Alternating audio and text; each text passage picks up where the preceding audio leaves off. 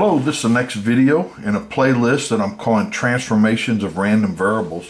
And here we're going to look at how to transform two normal random variables to a Rayleigh distribution. Let's let xi be IID normal 0 sigma squared random variables. I equals 1 to 2. So we have x1 and x2. They're both normally distributed, mean 0. They have a common variance called sigma squared. This is the density for xi, f of xi, and it's just the standard normal distribution. Well, not the standard normal distribution. It's a normal distribution with mean 0, right? If it's standard normal, that sigma squared would be 1. Now we want to find the distribution of the square root of x1 squared plus x2 squared. And the way we do it, we're going to use a variable transformation. So let's let y equal what we want. And then we have to, and so since we're going from R2 space, we need to go to R2 space, but then we'll later integrate this variable out, leaving just f of y. So let's let z equal x1. Now to back transform this, that means x1 is z, right? That's kind of a no-brainer. But here, to solve for x2, we need to square both sides.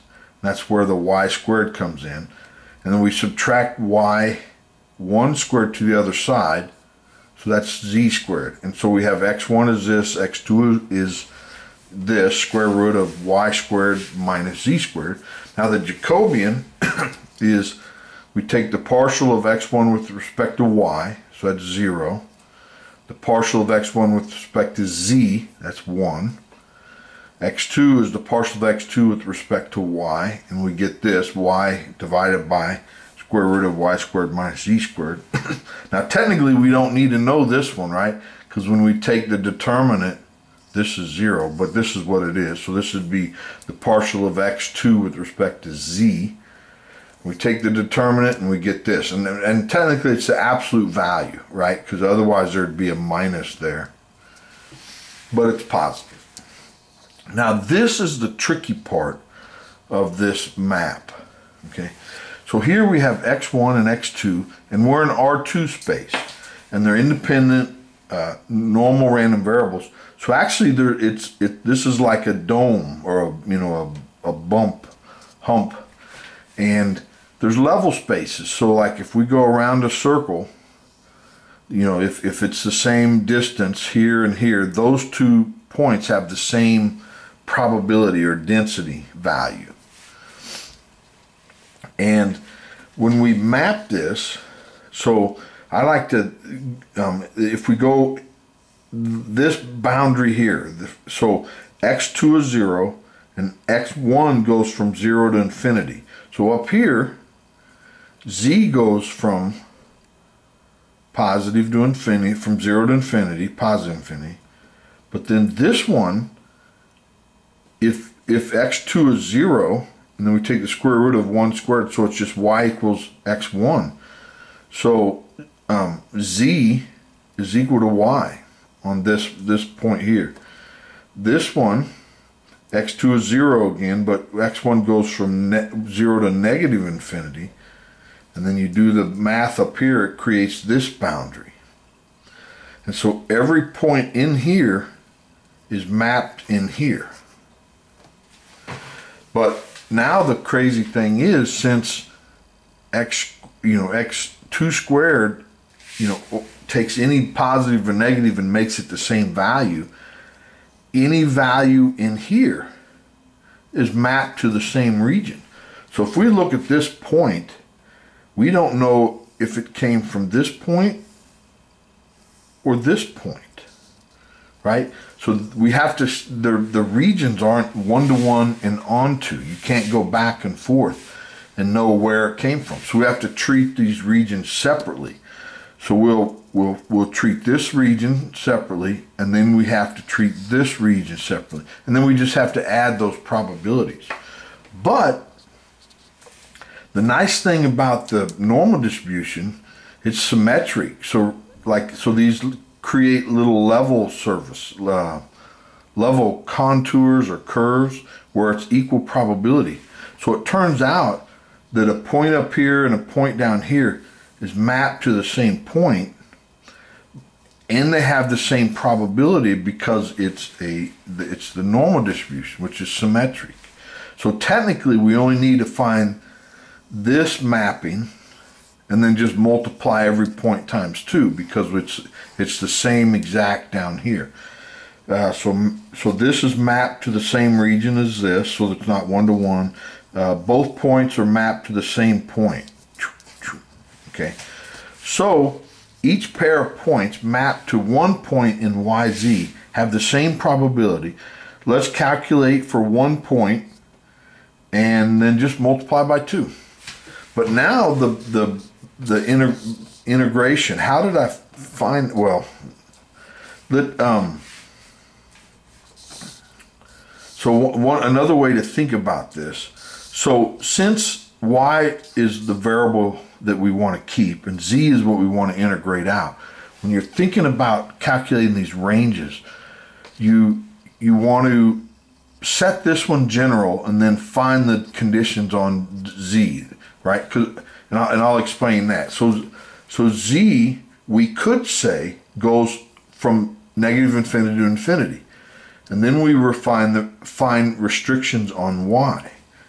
But we don't. We want to set y and then find the restrictions on z. So if we look at this, we know x goes from 0 to infinity, right? Which implies this. It goes, just take square each side here of the inequality. And then we add z everywhere. We're back to this. But this z squared minus y squared implies that z is between minus y and y. So this is actually our limits of integration. But we also found it by this picture. Okay, so now the joint distribution of f of yz is this. Remember, it would have been this, which is this region up here, plus this region. But everything here is identical to here, so I just put a 2 out front.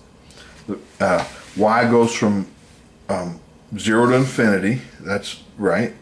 This is 0 to infinity. And that's what I mean by make this one general, then put conditions on this so you can integrate it. And so that's what we do here. Now we're going to, remember this is f of 1, so that's the normal density. We plug in z, right? And for f of 2 we have to plug in that. And then that's absolute value of the Jacobian. So on the next page we're going to do that. So we have that's the multiplied by 2 out front. So this is a normal density with z squared in. This is a normal density with the square root of y squared minus z squared put in. And this is Jacobian.